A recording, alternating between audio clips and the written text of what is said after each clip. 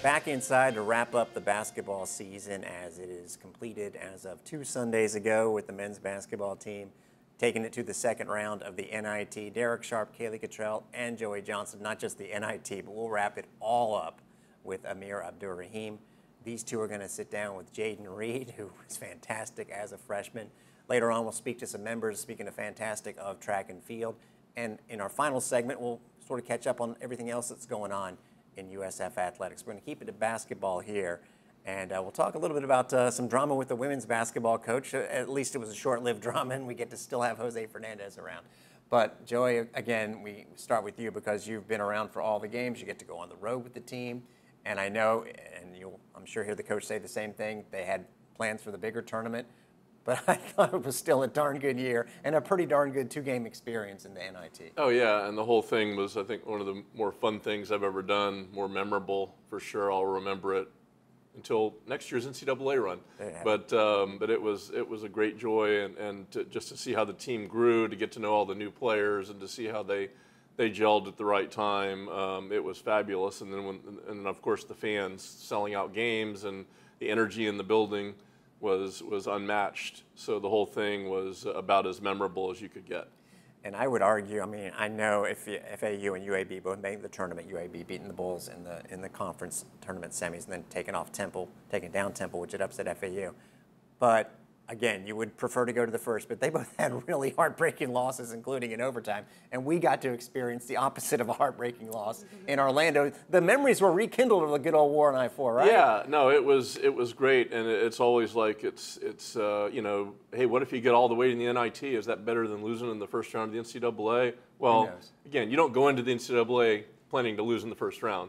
So, but if you aren't selected for the NCAA and you get some NIT memories, that's about as good a consolation as you could get. And of course, it was a win at UCF, which was incredibly satisfying for the fan base, and a great road performance. And then one more home game, a bonus home game against VCU. Didn't go the way we wanted, but another great atmosphere, and just a lot of great hope for next year. And that atmosphere is something that I know you got to take in, Caylee Cottrell, along with a lot of fans. Felt like a sellout there. And you're going to have some video proof of it today, right? Yeah, feature this week on that game. I talked to MK about it. I talked to one of the SoFlo rodeo leaders, talked to a donor, talked to MVS, who's in attendance courtside. And man, all the hype around it, they were all so excited. And just to see this team, yes, grow together, but also grow this campus and this community and the impact that they've had, been super cool all season to see. You mentioned Michael. I do a weekly radio podcast with him, and I wanted to bring it up to him, but actually beat me to it as far as talking about the basketball knowledge of the crowd and how he was so impressed with that part of things. We mentioned it. Jose Fernandez might have got courted by another school, but he is staying strong in Bull, and I know, Joey, you probably had the same thought process through the whole thing, like, okay, it's bound to happen. Thank goodness it didn't. Yeah, I mean, obviously Jose Fernandez at USF women's basketball is a natural fit, and hard to imagine otherwise. 24 years now, and I know, you know, before he rides off into the sunset, he wants to do some damage in the NCAA tournament. There's unfinished business, and we're glad that he's going to be able to be here to finish that business. And I know he's rejuvenated and ready to go for next year. So you know, we had a brief little flirtation there maybe, but you know, Jose at USF is where it needs to be.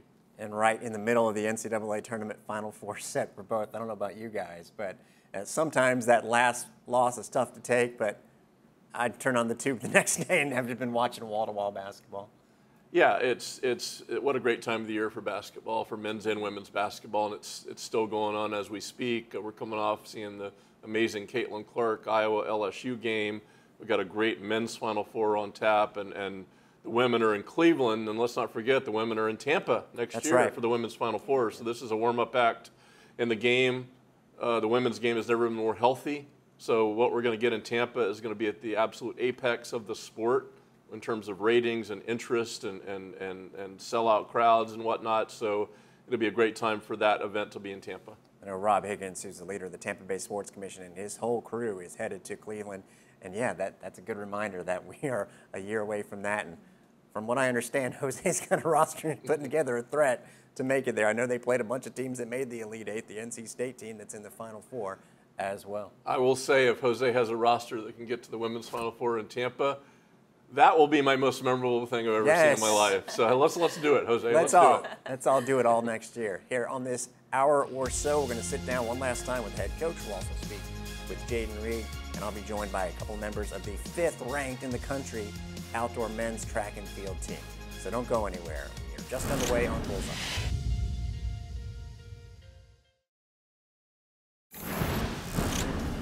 Well, for the last time, we're going to talk to Amir Abdur-Rahim this season anyway. But I got to say, Coach, tell me if you disagree. It seems like, in a very positive way, I say this, that the men's basketball season felt like it was the longest season, because to me it entailed, the beginning of it entailed your beginning and your showing up and just the sort of buzz that was starting to build. And then the season itself seemed like it was so long because we're looking at the very beginning of the year when so many things were different. And it was a good, long season to me. No, it was a great season. You know, I enjoy, like, I'm a big fan of music, and the song I've been listening to over the last year is by the artist Her, called The Journey, right? And man, the journey is the gift. You know, like, the season is the gift. You know, like winning the championship, you know, sharing the moments we share with not only our fans, but with the guys. Like, it was fun, man. But when you think back on where we started, you know, South Carolina State was a ton of fun. But then you go to Central Michigan, and now everybody's like, oh, this dude can't coach, he can't do this, he can't. But, like, for me, that's the fun part, you know, because now it's like, how do you get your team to respond? How do you keep them together? Can you get them to believe? And just in that moment, from, you know, Central Michigan, but on to the main game, you know, the Hofstra UMass, you know, I was really proud of our staff, and I was proud of myself, you know, to be honest, to be able to keep that group together, trusting each other, and then eventually that trust turned into belief in each other. And when you can believe in each other, man, you can have some fun. I know you get receipts, and when you mentioned Central Michigan and Maine, I almost forgotten. Again, it's been so long. I probably am on social media too much, but a couple things were to the effect of the Bulls have no talent. Yeah. Like, okay. Oh, I got them. And I just chose to remain humble and not call people out, you know. And, like, it's, you know, I think it's like so funny. I just tweeted something out the other day, and I didn't do it for attention or anything like that.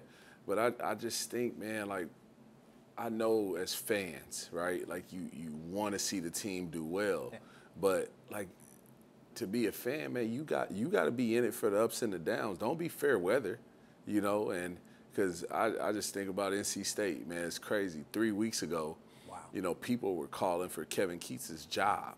This dude's got his team in the Final Four. That's real coaching. Like, he a real ball coach, right? That's real coaching.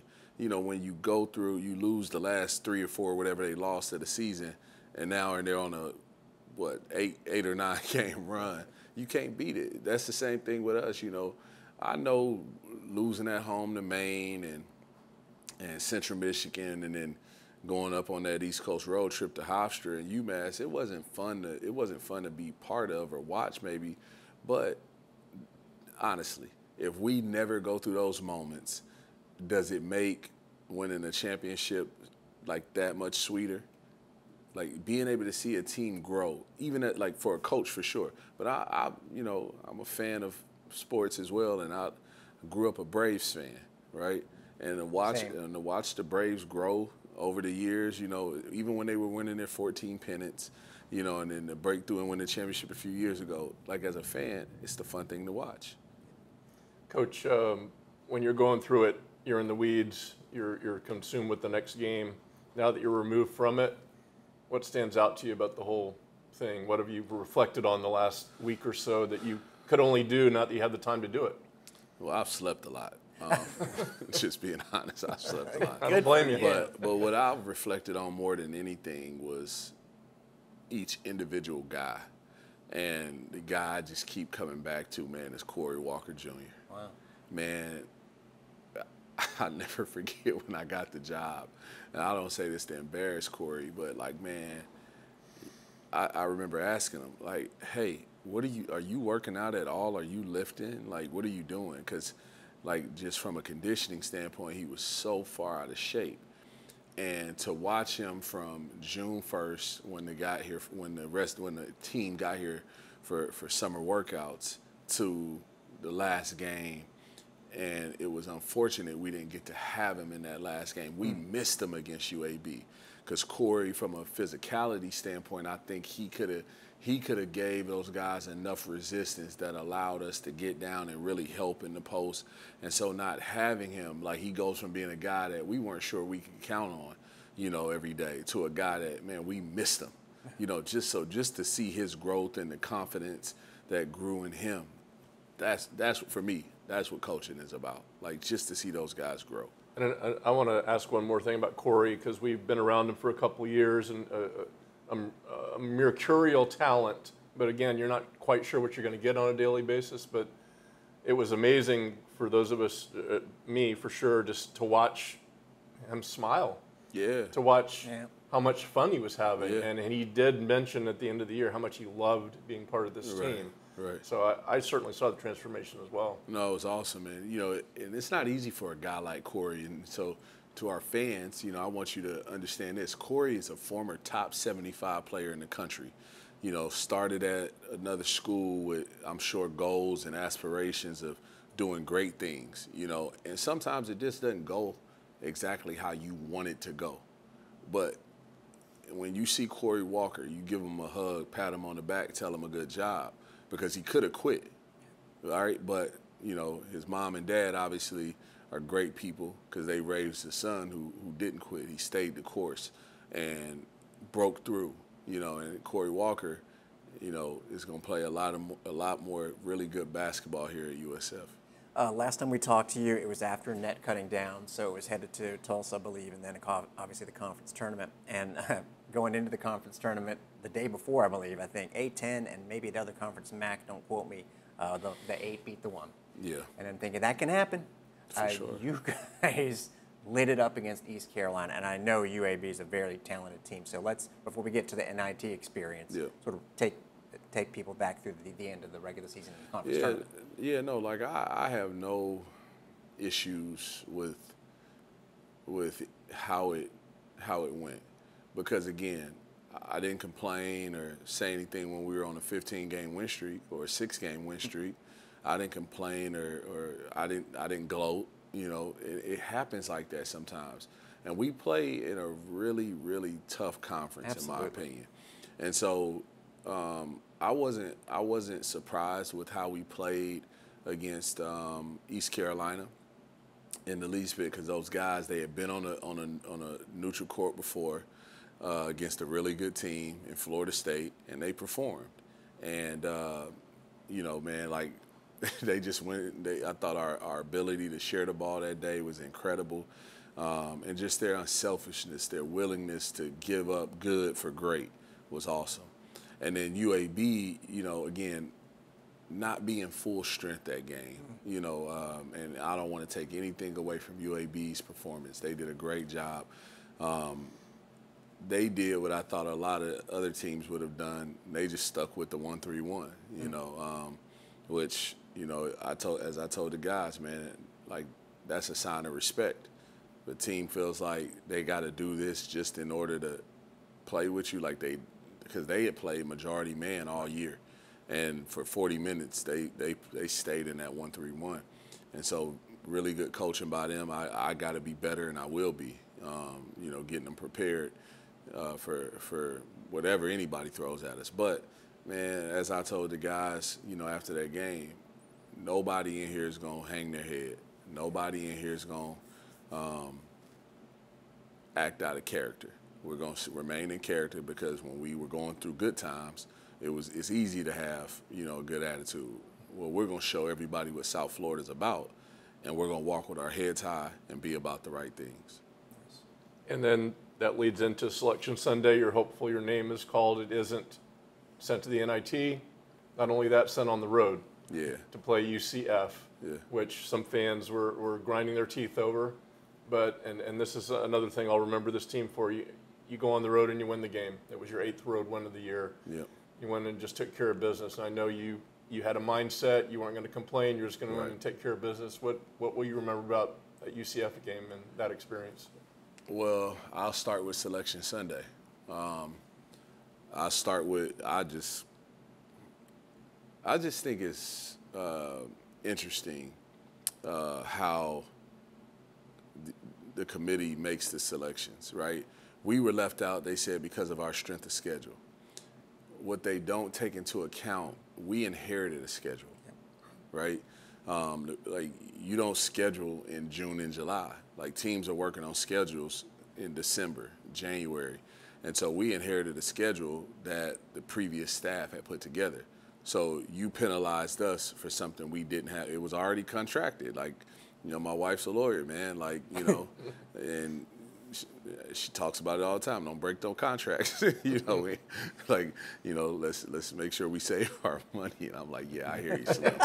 You know, but again, it's just one of those things where a little disappointed. But now, as the leader, how do you respond? Because if I'd have walked in there disappointed, down, they would have taken that attitude into that road game. I walked in there grateful. I walked in there thankful for the opportunity to coach that group another day, you know, a couple more practices. No declining the invite either. No doubt, no declining anybody. And again, that we'll get to that another. I'm not gonna knock with, you know. I know they're trying to make it better, but at the same time too, you know, to be able to go on the road, and I had heard about the war on I-4, you know, a few times, but to be a part of it, like, man, it's a real rivalry, you know, and for us to go in there and perform like that, I wasn't surprised, you know, at like in the least bit, but that was a big time environment. It was a big time win, and was just really proud of that group. 8 road wins is a lot. Too. It's amazing. Yeah. All the win categories you guys broke the records for. It's awesome. And I know you couldn't really reflect on that during the course of the season. We'll do that before we're done here. First of all, you mentioned great rivalry, and schedules are set in advance before we get to the last game, which I thought was an awesome, awesome environment. What can people know about next year's schedule? And Nothing. Down the road, could UCF be on it? They can't know anything about next year's schedule because they're not contracted yet. Okay. I don't get anybody in trouble. What's your philosophy about a non-conference schedule? No. For next year? Now, like, question, you know, when you win 25 games and you still don't get an at-large, and they say it's because of your strength of schedule. Now, you know, we've got to go schedule to, you know, not crazy. You know, I don't want to go crazy with it, but we want to make sure that we challenge ourselves, because our goal is to play in the NCAA tournament deep into March, just like we did this year, and, you know, and ultimately, you know, into April. And so we got to challenge ourselves, and we're going to do our best to do that. It'll be interesting, though. Everybody wanted to. I'd never forget getting a job, and everybody's calling like, "Hey, you want to play?"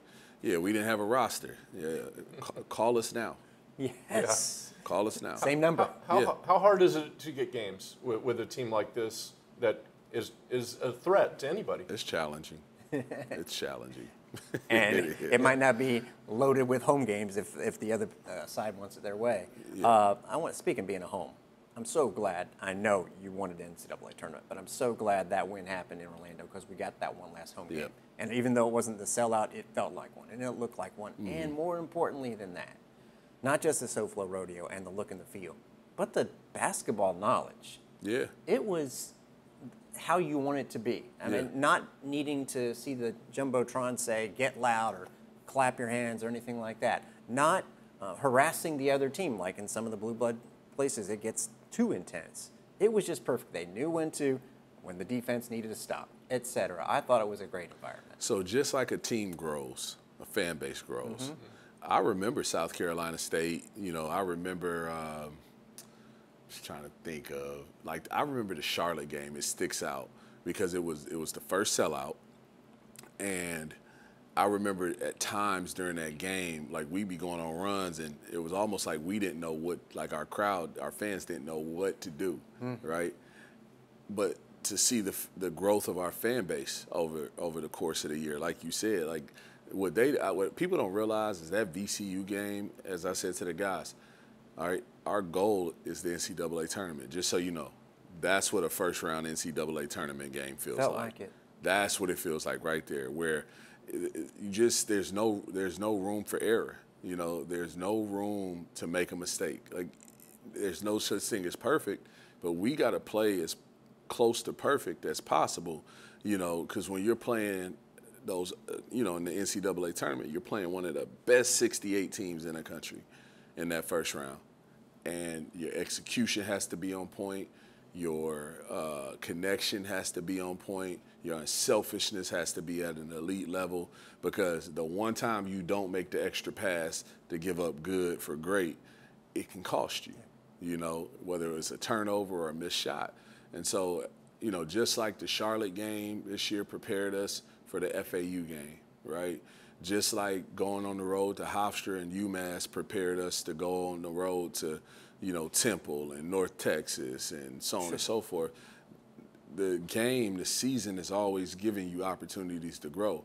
And the thing that I'm thankful for, and is why we didn't turn down or decline the NIT invitation, is because we were still, if you remember, I said it's about growth and humility. We were still trying to grow, and we were still trying to find the humility to add to that DNA of our program going into next year. It's not going to be a one year thing. Like we're here. Coach, you're not only looking for games for next year, but you got some spots on your roster. You're looking for some players. You won 25 games. You won a conference title without like a true 5-man, you know, the traditional 5-man. So you can do it. But is getting that type of body a priority on your roster? And part two, you mentioned Daniel Topoloba the other day about how he's coming along. Where might he fit into that sort of traditional center mix for next year? You ever seen a Bill Belichick interview? I've been a part of a few. Been a part of a few. Yeah. Yeah, to Cleveland? On to Cleveland. Yeah. On to Cleveland. Okay. You know, because I think, you know, everybody, I think, looks at our team and they're like, this is what we need. But, guys, we just won 25 games. We just won a championship with what I guess some people would say is a non-traditional lineup. Man, it's not about – it's about players. It's about the Jimmies and Joes, not the X's and O's for sure, right? But what it's about is getting 15 guys that are going to believe and buy into what the ultimate goal is. I believe this, like, wholeheartedly. I could put Chris Youngblood at the 5 with 4 other really good players, and we're going to have a chance every night because I know that dude's buy-in is at a high level.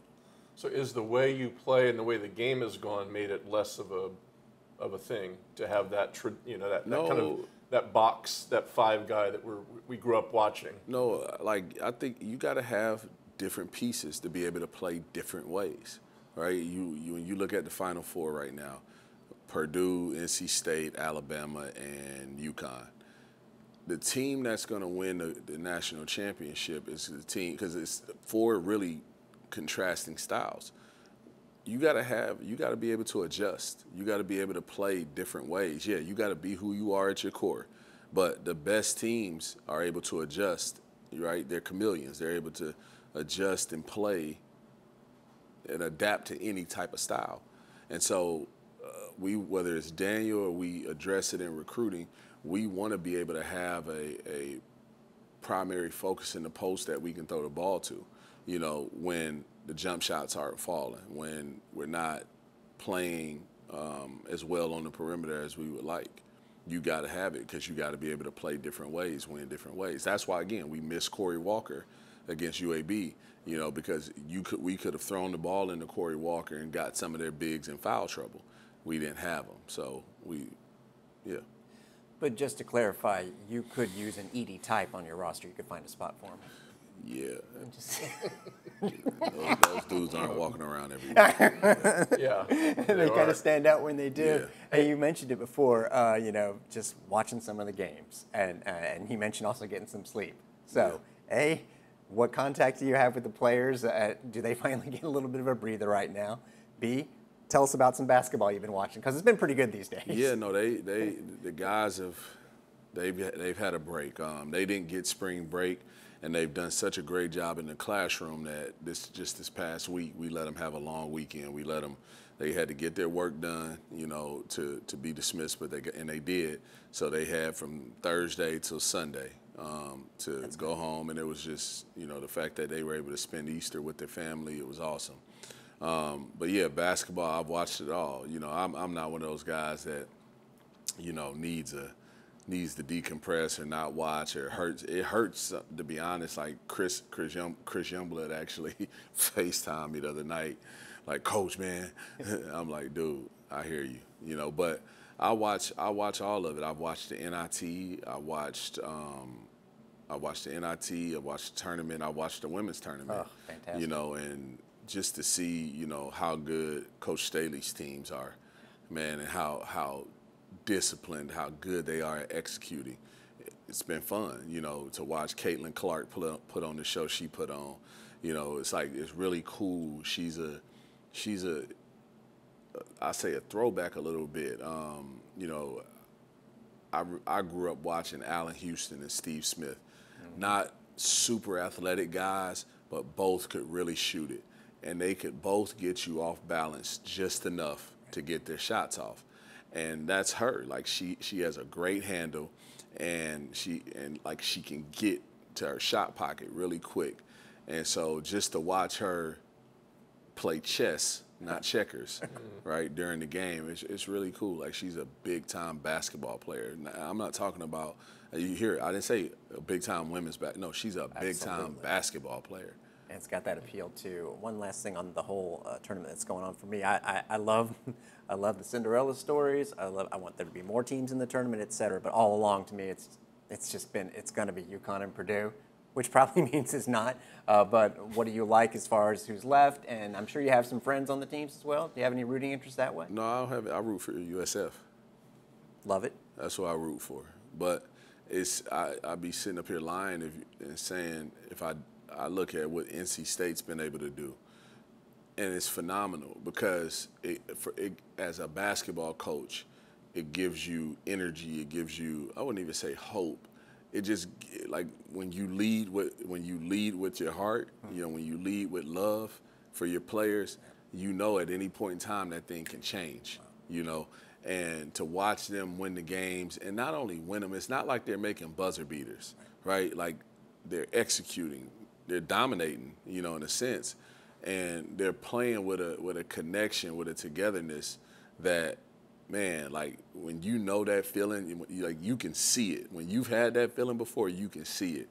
And so to watch them, it's been fun. And yeah, UConn they're elite, man. Like, and Purdue, they play in a way that, with a guy that, it's like, how do you defend it? And I thought Tennessee did a dang good job of it. But you think about this, at 7'4", whatever he is, that dude played 39 minutes and, 27 seconds. That's amazing. He only sat down for 33 seconds. Man, that's elite. It's fun to watch. One more thing on your team, Coach. You were hired about a year ago, right now, as we sit in April. So, everything you did last year in the summer, the conditioning, for the most part, it was new for all these guys. They were learning you were learning them. A little different this time when you go into the summer. What do you think it'll be like in terms of building your team with, they know you now, you know them, and you maybe know which buttons to push? He's about to push some buttons. Hopefully they don't see this and see that smile. It's got to go up, right? We can't stay the same. We've set a standard and an expectation of what we expect and who we are. And in order to not only maintain it, but take it to another level, we've got to push them.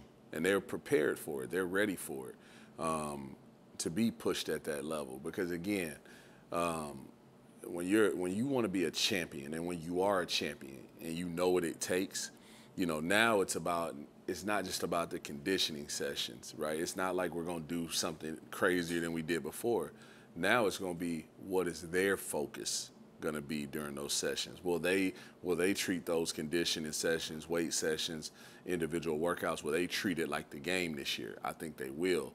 And now you'll see when they get to practice is way more competitive, way more fun.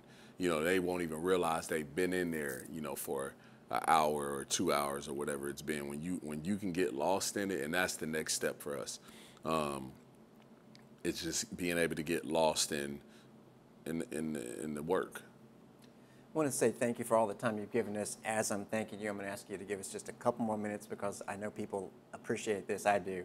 It's cool. What have you shared and what have you learned hanging out with Golish and the spring football practices? And then finally, I've seen you, become a baseball pitcher now. Going back to the Braves, were you more of a Smoltz, Glavine, or Avery guy?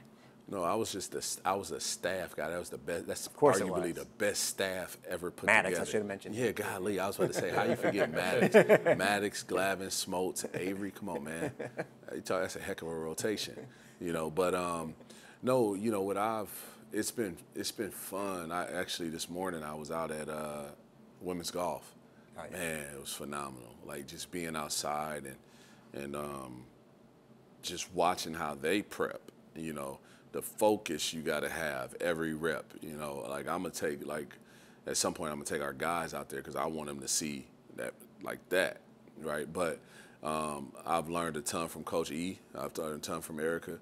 But being out at football, man, it's been so fun because different sport, but what I've enjoyed the most is watching Coach Golish and his staff. And it just reminds me to keep doing what we're doing because I think our energy as a staff, our team reflects it. Like, man, watching their team this spring, I went out last spring when I first got here. Not that it was bad last spring, you could just tell it was year one. They were going into it. Those guys didn't really know what to expect, kind of going back to what you were talking about. Right. Now, you go out there, them dudes they are chomping at the bit. None at all. And I've been out there on a few different occasions. One day where they had a little bit of contact, and then I went out there one day when it was a tackle. When it's tackle, whew. I mean, but what's been the most fun is just watching Coach allow his players to lead. Watching Byron Brown in that quarterback group, Izzy Carter, Arch, man, they got dudes, man. They got some dudes, So what I've learned again is just stay consistent, be who you are, but more importantly, what I think Coach has done the best job of is he's been vulnerable enough to get uncomfortable and share his energy. Like a lot of head coaches, think about it. We want to be, he's on his playlist is elite. Man, he had some, he had some DMX on that joint. I was out there oh, let's go. So I just, I've just learned to, stay in the moment and be you. Be who you are. You don't have to be what everybody thinks a head coach is supposed to look like, Well, we appreciate all they did, and it sounds like you guys are one and the same, and that's a good thing. That means a lot of wins, and we want to, again, say thanks for all the memories. We are grateful for you. Thank you, and thank you guys for asking great questions all year, man, and really giving our fan base an insight to the team and being around. Joey was on pretty much every trip, man. And he was helping with the bags, getting the bags off the plane. He only got his plate. He got me on the plate. You don't have anybody wait on you at dinner. Yeah. You carry your own plate. I thought he was gone. I let my guard down, and he come up and got me behind. I'm still mad about it. Good job. I'm still mad about it. Good job. Good. Won't happen again. Stop it. That'll be something we work on for next year. We'll try and get the questions even more elite. Thanks again. Hey, now remember when you go out to dinner, you got to let the waiter. And I've changed the way I do it. They'll kick you out the restaurant. Okay. I still look at the puzzle on the faces of the wait staff. They go, "What do you mean we can't pick up your plate?" They're generally like, "What are you talking about?" This is our job. But I get the lesson, and the lesson is great. No, it's awesome. Well, one of the fine young men on his team, Jayden Reid, is going to be our guest next. We'll continue along. Y'all are talking to the freshman? Yeah. Who's this guy? Stick around.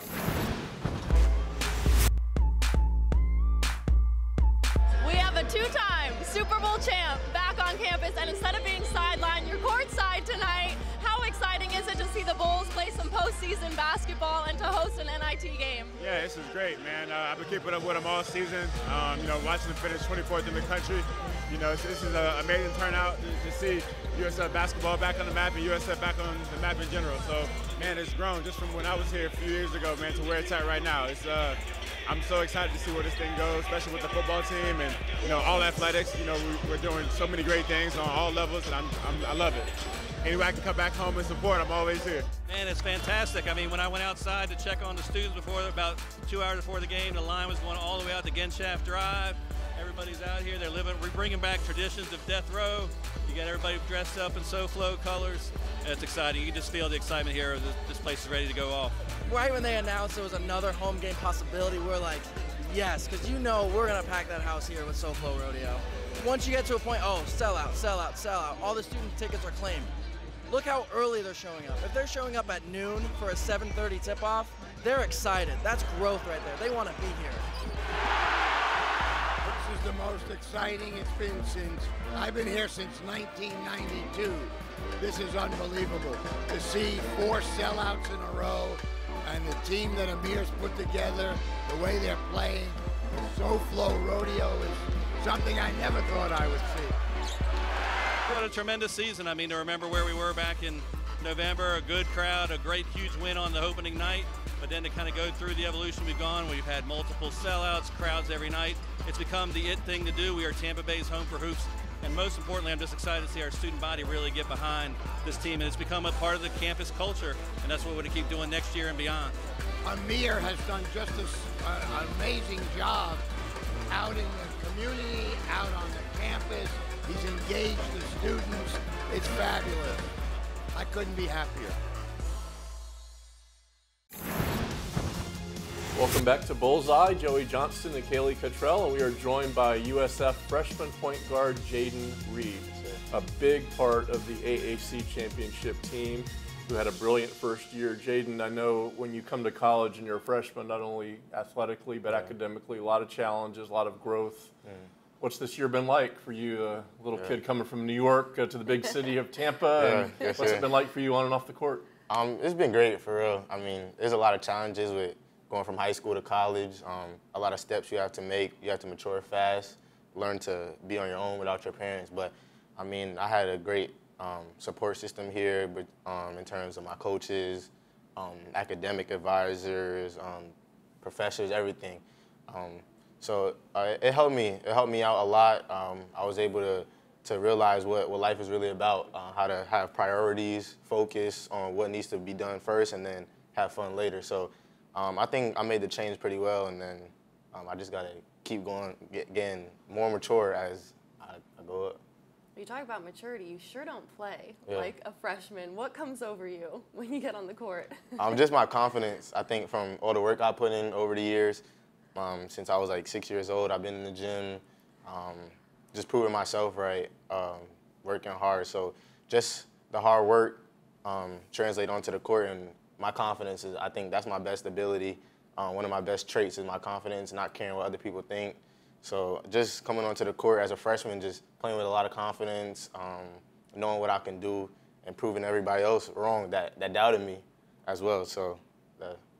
Jayden, when you look at your background, you're not going to be intimidated or overwhelmed by anything, I think, growing up in the New York area with all the swagger that entails, but also where you played high school ball. I mean, the competition level was tremendous. Speak about where you came from and the kind of players you went up against to prepare you to come to USF. Yeah, playing basketball in New York, I think it builds you for, even outside of basketball, it builds toughness, mental toughness, like that confidence you're saying, like knowing what you can do. Because in New York, a lot of people are going to talk bad about you, or you're going to be compared to a lot of people, but just knowing your self-worth, knowing your own worth, I think that helped me a lot. And Louk High, my high school, national team, we were ranked 2nd in the country last year, playing all the top schools.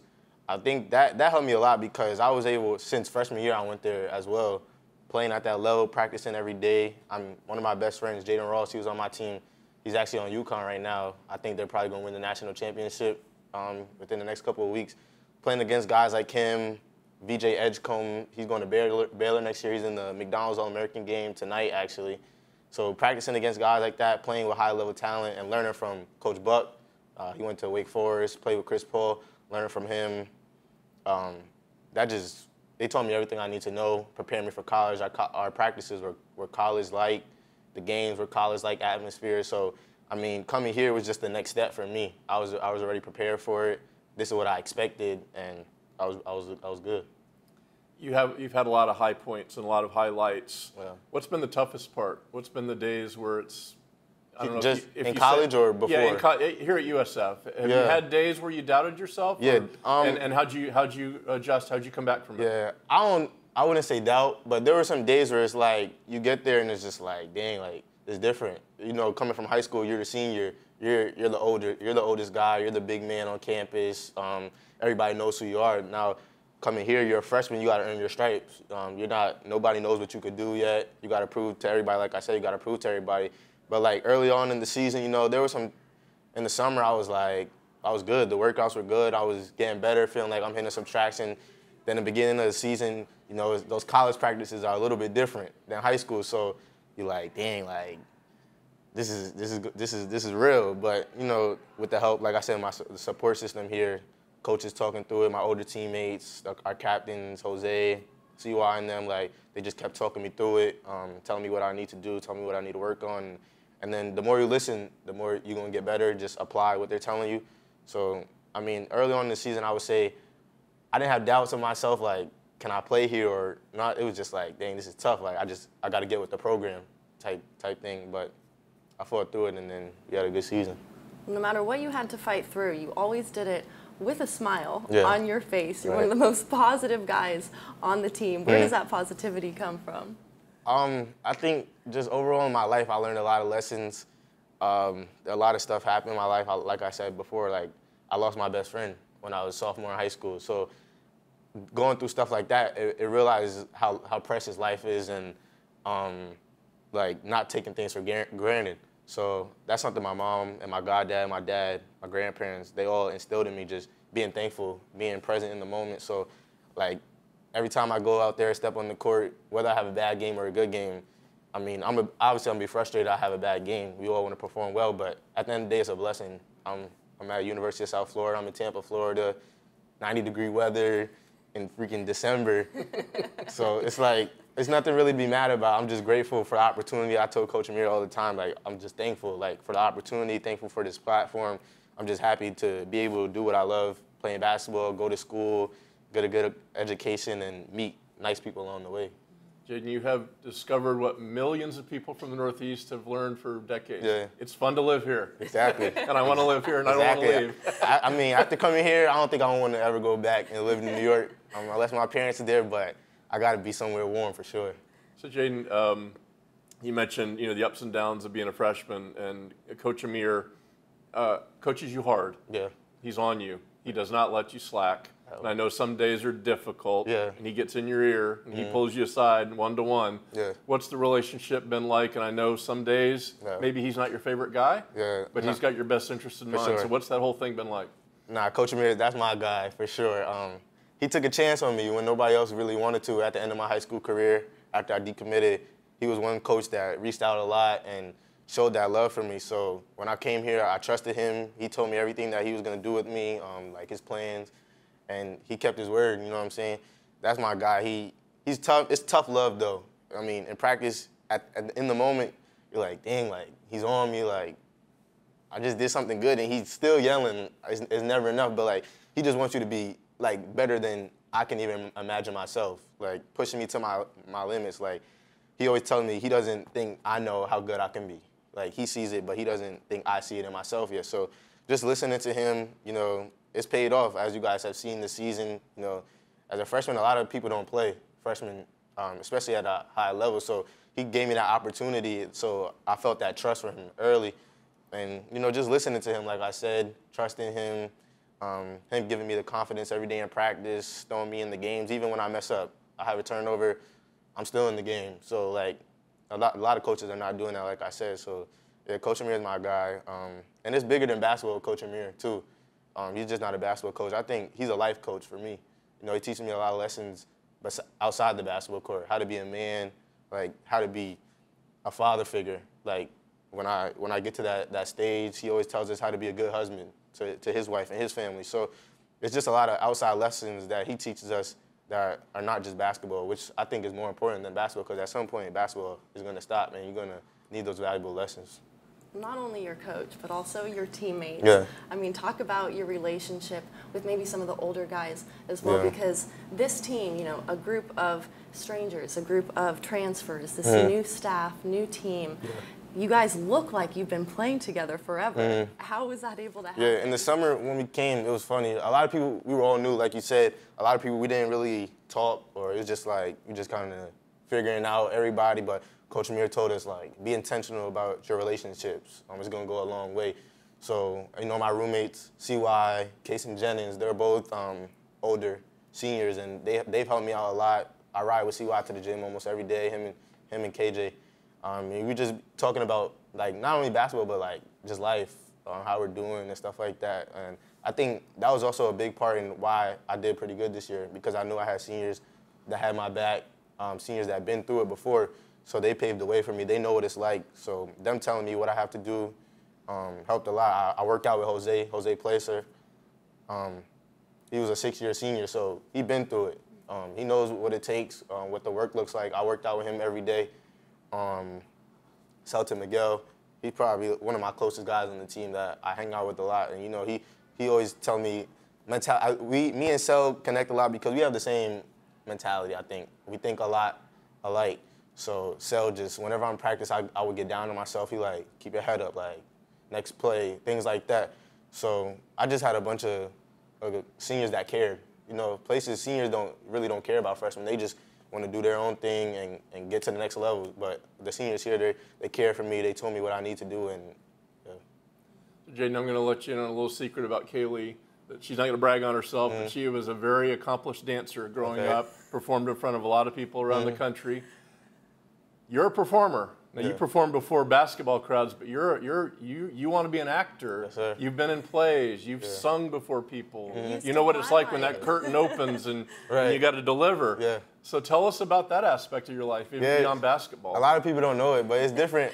But I enjoy it, though, because it's something other than basketball. Like I said, the basketball stops, but it's a different feeling. It's a different type of performance. You know, basketball, you know, you train for your whole life. So I think I'm well prepared for when I say I'll go into basketball games. But that stuff, I was like a little bit more nervous when I do things like that. But, you know, I prepare for that too. Like with my instrument, I used to practice, even singing, choir practice. And then acting, it's just a flow for me. Just being in front of the cameras, just the flow and just your personality. I think my personality helps me with a lot of those things. Like I said before, you can't care what a lot of people think. So some people are nervous to get in front of cameras and do things outside of their comfort zone. But I think one thing about me and my confidence, like I really don't care if you think I'm not doing a good job or like how you felt about my performance. As long as I know what I did and I feel good about myself, then that's all that matters. Well, I'm hopeful that one day we can have a little song and dance duo here between Jayden and Caylee. For sure. I think the crowd would enjoy that. I know I would. Of course. So one final thing, Jayden, about next year. You know, I know you have great goals. The team does to go to the NCAA, and you to continue to improve as a player. Right. What's your mindset going into this summer? How hard you're going to work, and then what kind of player we're going to see on the court next year? Yeah, this summer is going to be big. You know, I was kind of mad that we didn't make the tournament. Just watching it the past couple of weeks, it just lights that fire into you. Like, we can't miss it next year. We have to get there. So, but it doesn't start next season. It starts now. Like, as soon as I came back from vacation, I was in the gym, two weight room workouts yesterday. So, I'm focusing for next year. My strength, obviously, being smaller, I gotta get stronger, and then just leadership for me. You know, some of the seniors are going to be gone. Jose's going to be gone next year. So just stepping into, even though I'm still going to be kind of young as a sophomore, one of the more younger guys on the team, just being more of a leader, more vocal, and just establishing myself more. You feel me? On the court, same type of player. I'm going to bring energy. But everything is just going to be better. You know what I'm saying? I'm working on my skills, obviously, ball handling, shooting, defense. But overall, just the aura I have, the energy that I bring, I just want to have more of an impact on the court, you know what I'm saying? Around the community as well, because it's bigger than basketball. But yeah, next season, for sure, we're gonna get there to the tournament. Well, we have enjoyed watching you play. We can't wait to see what's in store, and we hope that when you make it big as an actor, you'll remember us. Of course. And we can come to some of your tapings and your shows. Yes, sir. Yes, sir. So, Jayden Reid, point guard of the USF Bulls. Stay tuned. We'll have much more coming up on BullsEYE.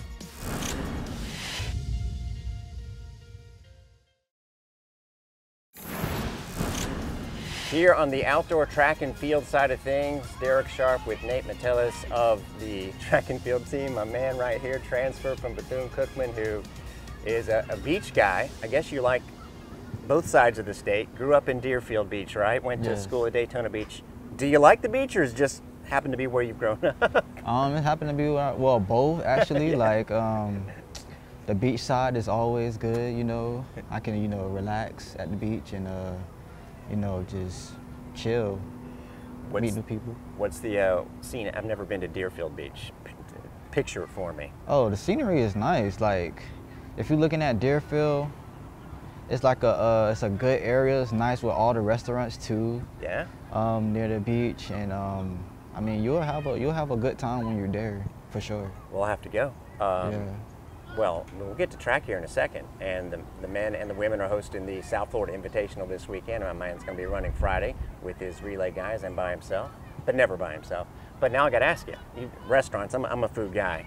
Are you a seafood guy? It sounds like you have to be. I'm a seafood guy, yeah, for sure. Yeah. Take give me a top three. I like crab legs and shrimp. Well, that's too much work, though. Crab legs, is it too much work? Not to be. Worth it. Crab legs, fried shrimp. I like fried shrimp as well. Kind of have to go that way. Do you like coconut shrimp? Oh, yeah. I went to town on some the other day. That's good. Like, you can't, let's get into the nutrition part, because I guess you can't eat a lot of coconut shrimp and fried shrimp during the season. What's it like, the discipline that it takes to be in track shape? To be in track shape, I mean, I always like to be healthy, you know. Like, my body needs a lot of nutrients that can, like, fill me up, but like I'm not always eating like junk food, because I know if I eat junk food, like I'll mess myself up, but like at the same time I'm disciplined enough to eat healthy always. So you have the self-discipline. Do your coaches ever have to remind you, or it sounds like you've got it under control? Nah, I already know. I already know what to do.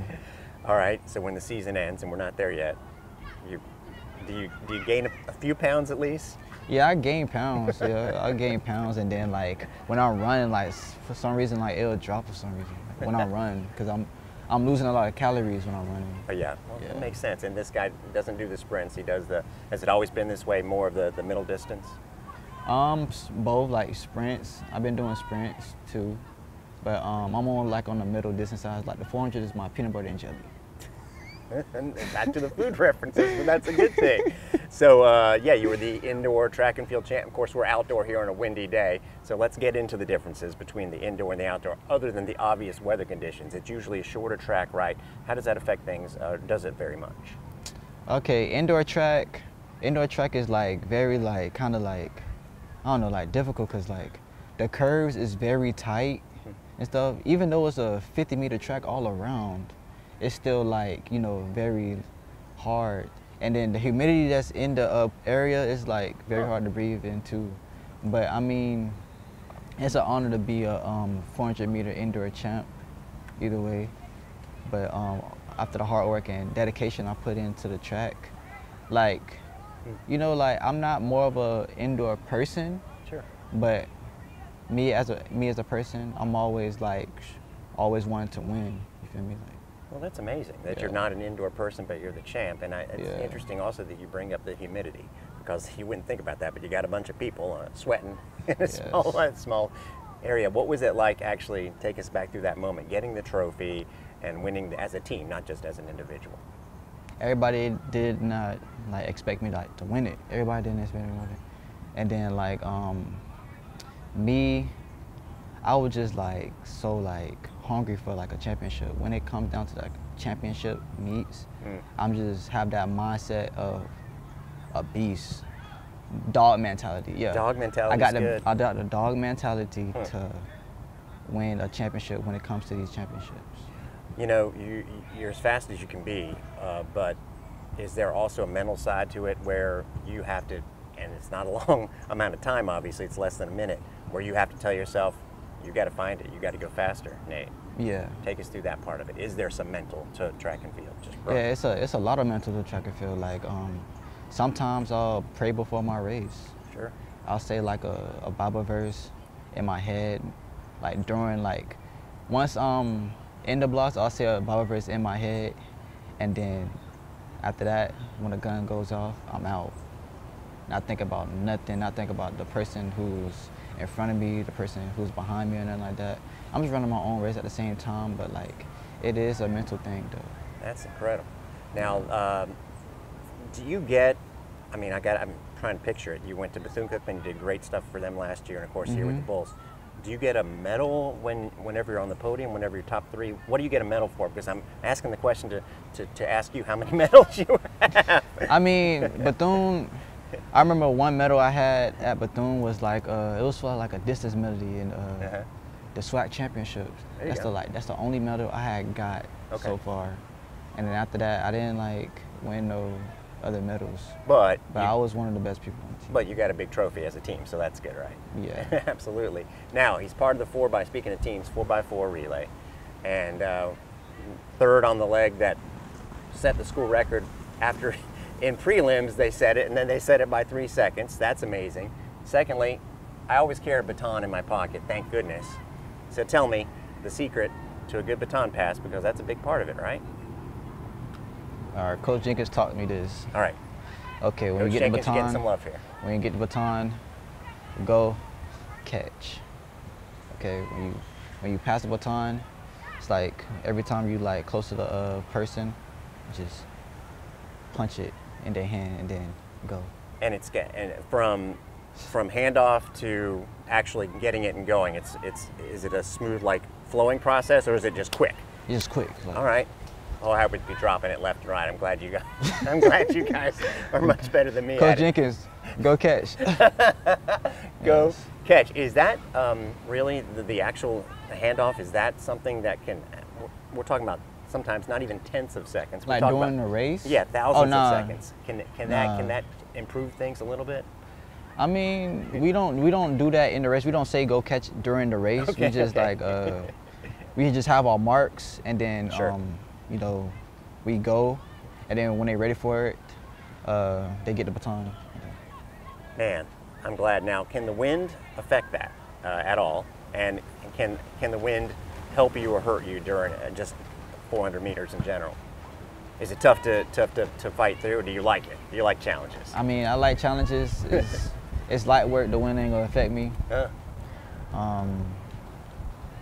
I mean, sometimes like headwinds, like they could like, but I'm tough enough to like fight the wind. I was gonna say he's doing an interview during the wind right now. It's not affecting him whatsoever. Yeah, it's not. All right. So other than you being with that dog mentality, if people want to come out and watch you guys, you're going to be running on Friday. Do you have a relay team full of dog mentality? What can they look forward to? What kind of team? Not just the 4x4, but the whole Bulls team. How would you describe your group? Everybody is a dog. You got dogs everywhere. You guys want to come out and watch the dogs this weekend? Yes. Nate, it was a pleasure. Thanks. And you're about a month away from a boatload of coconut shrimp, my friend. Coconut shrimp. Coconut shrimp. Yeah, that's good. All right, passing the baton. Actually, this guy does everything but run. He does all the jumping. Well, you do some running there too. Goodness. A little bit. A little bit. Goodness, Iredia has been doing a lot in his first year. And I'm going to make you blush just a little bit. We had Eric Jenkins on this show before the season started. And he's not going to run down a bunch of names and give people that are new any sort of big head. But he mentioned your name as a big addition to the team. Yeah. So I ask you, how bad did he recruit you here? I mean, I'm sure he wanted you. I mean, yeah, he called me and talked to me about the program, that this is a building program. And I was like, I would like to see what the team is doing and how good the team is. And he was like, they have new people coming in. And when I checked the school page, I saw like a bunch of people getting recruited. So I was like, oh, I would like to be part of this program. And also he called my coach in my other school, like checking up on me on how my behavior is, how good I am, and yeah. Seems like your behavior is pretty good. By the way, as the wind picks up here, we're in the outdoor track and field season, but it's going to be perfect weather this weekend, and you can see Goodness and his teammates Friday and Saturday at the South Florida Invitational. Yep. Now, your first school was Cumberland, not the one in Georgia, Bulls football fans, but the one in Tennessee. Yep. And how did you find that place as you were moving from Nigeria, correct? Yeah, I mean, it was cold actually, very, very cold. Because back home, I think it was cold, but like not as cold as the one in Tennessee. So I was so thankful that it didn't snow when I was there. It didn't snow, so I was able to like endure. That sometimes we don't practice a track because my school, we don't have a track. So we have to like practice inside the office. Wait a sec, I'm sorry. Your school where didn't have a track? In Tennessee, Lebanon. Oh, wow, okay. Yeah, so we didn't have a track back then. We practiced in our high school. So when it gets extremely cold, we don't go outside to practice. We just practice inside of like the coaching office. So I managed, I endured, and I survived and advanced, and I'm here. Whoa, we're gonna get back to the South Florida stuff here in a second. I'm trying to picture doing the high jump in a coach's office. You didn't actually have a bar in there, did you? I mean, we did because we kept it in there, but it's just like a basic circuit in the office. And we're not that much, we're like probably like 20-some. Hey, got you ready for the indoor season. No wonder you were so good and set the school record right out the gate. Oh yeah. I'm sure you're not going out there thinking, okay, I got to do a school record. What are you looking at? I'm sure improving every single time out. I basically just go for track meets and just be like, I just want to do like better than I did the last time. But though I have like high expectation, but if I don't meet it, at least I broke my previous PB in my previous competition. And I just try to like, you know, put God first in everything I do, and just keep my head straight. Talk to whenever I feel like down, I call my mom or call my brother or call my friend back home. Nice. And just like try to like settle myself down. Well, what was the transition like? You know, we take it for granted. We have so many international students here. I do women's basketball, and they're all international.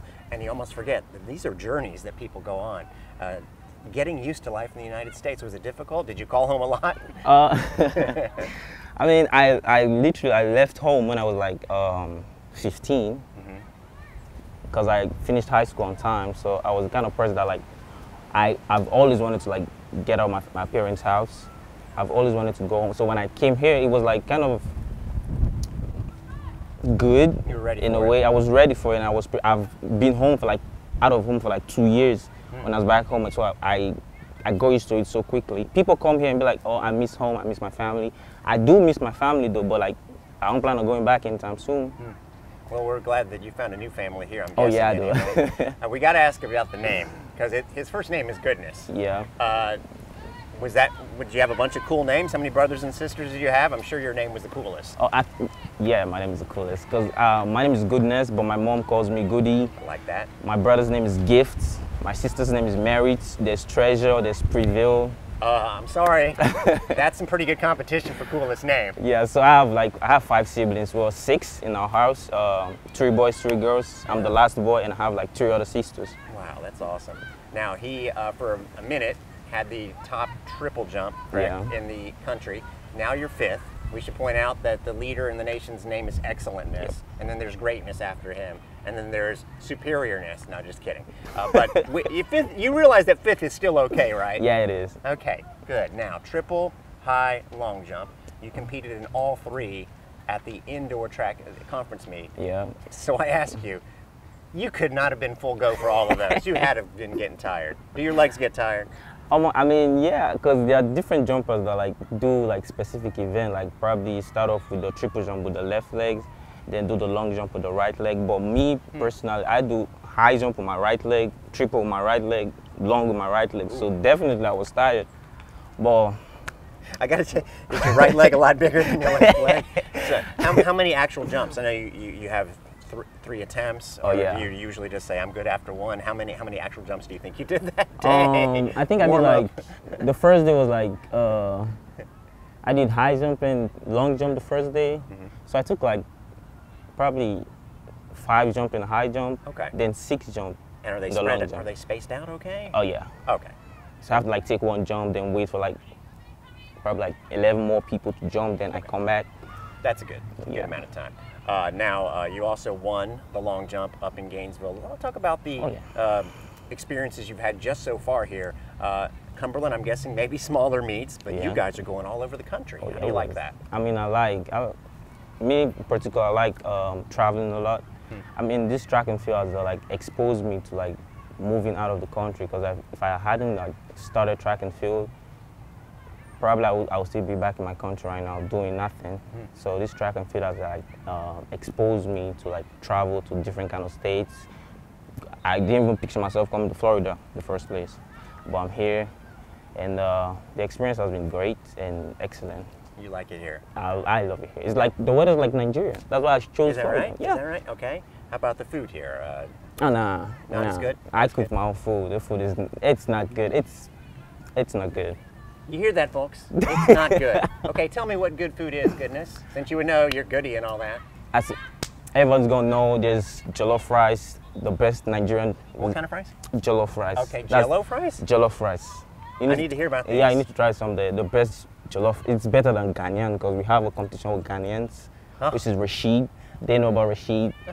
We have competition with Ghanaians. Their jollof rice is not better than ours. All right. There's jollof rice. We have like white rice and stew. We have eba. We have egusi soup. A lot of delicious food. Do you get any of that here? Is it? No, I just make stew and rice, because that's the only thing I can get in contact with. Well, you're making me hungry. You're making me realize that you might be right, except for the part that the food is not good here. But we'll talk about that later. No problem. Thank you, Goody, very much. Very much. All right. BullsEYE will wrap up when we come back.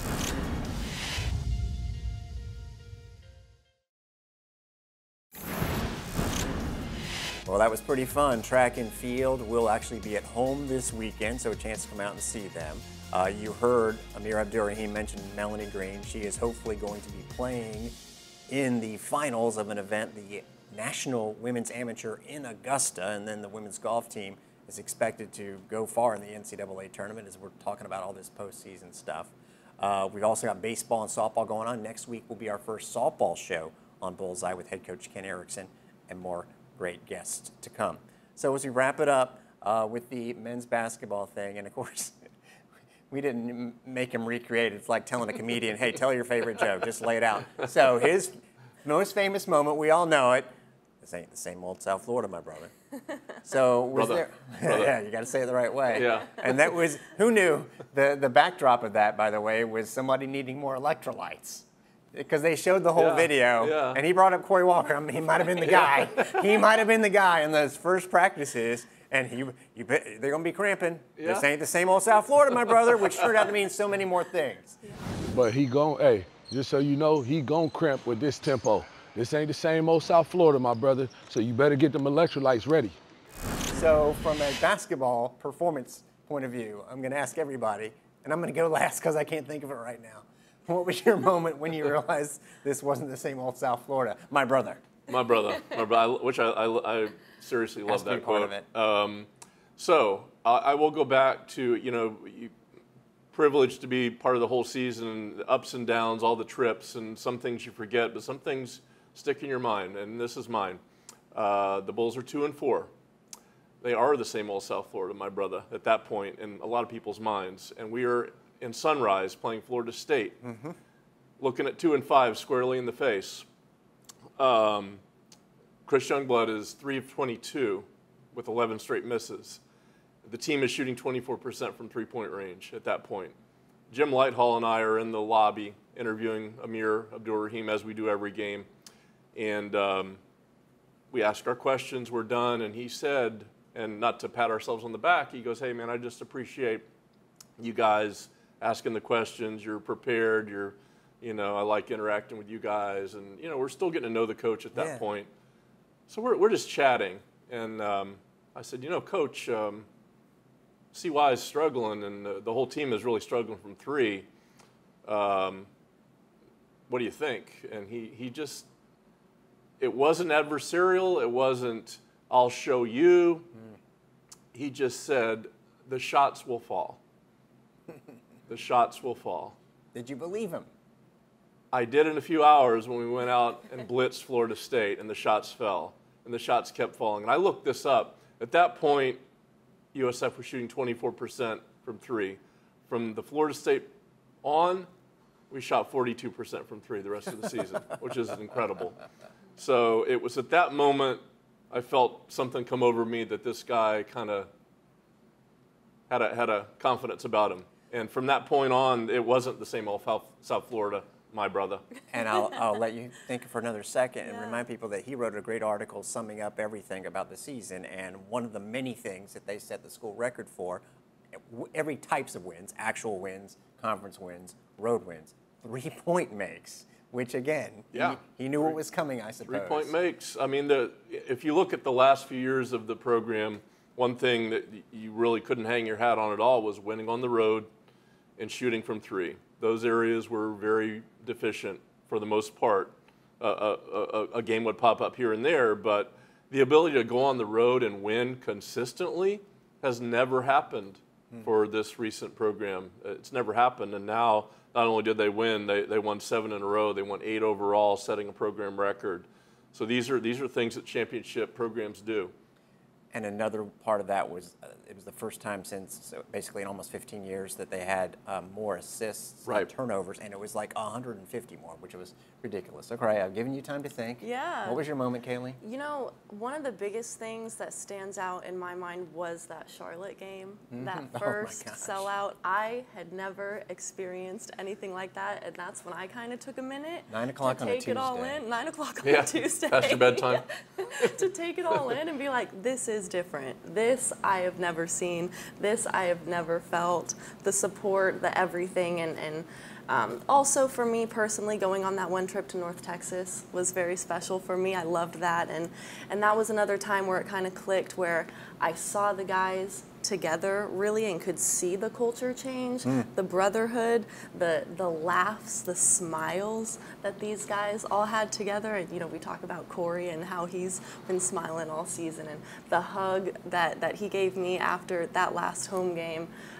You could really tell how much this season meant to him. So to see that brotherhood and, you know, that make a difference in the guys' lives as well. That's a great one. Those are two special moments for me. Well, I'll tie them in both, because you mentioned Charlotte. That was as I was out there on the court after the game was over, and it was after midnight. And I'm thinking, no, I didn't even think. This was the only time I've been in the Yuengling Center after midnight, because our games are usually over at 9 o'clock. But that team had me so inspired to be there.